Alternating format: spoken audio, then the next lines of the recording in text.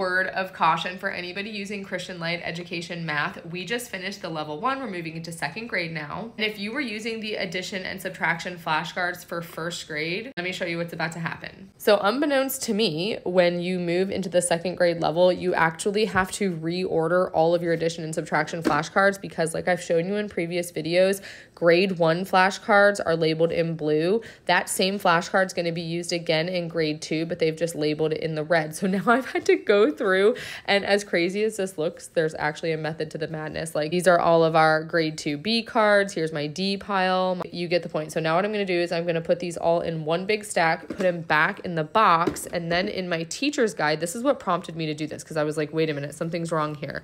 When I was getting ready for our lesson today, you can see right here, lesson preparation, pull out your A flashcards. And I was like, I don't have A flashcards. And then it dawned on me, oh my goodness, I have to put them all in a different order now for 2nd grade.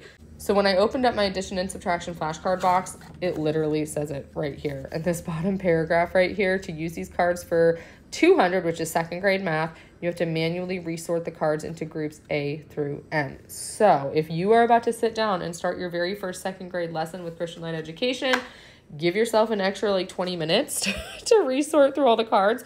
And then the letter A cards, while I'm sorting, my daughter, she actually lined them up around the room and she is doing her own little activity. You want to show them what you're doing? Yeah, go ahead.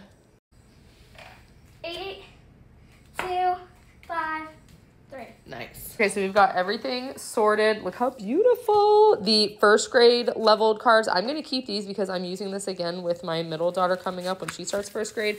So I think I'm just going to like stick those in the back of the box. But then you can see we've got our A flashcards, B, C, D, E, F, G. And that way I can just go into the box and pull out whatever letter group we're doing for that week. Woohoo!